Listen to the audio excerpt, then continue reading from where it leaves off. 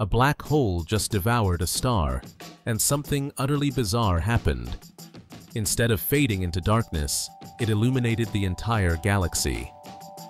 For weeks, telescopes captured its brilliance, shining brighter than 1 trillion suns.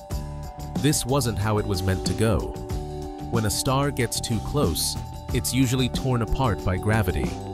But this star? It started glowing again, months after it was gone. Astronomers call it a tidal disruption event, yet no model can explain the light returning from the dead.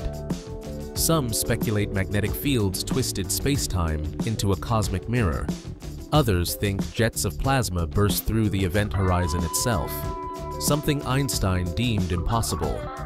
If that's true, black holes aren't just cosmic graveyards. They might be engines rewriting the laws of physics as we know them.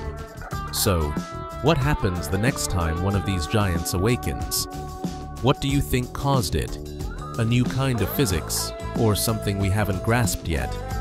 Follow Explainasphere, before the next black hole shatters our understanding of reality.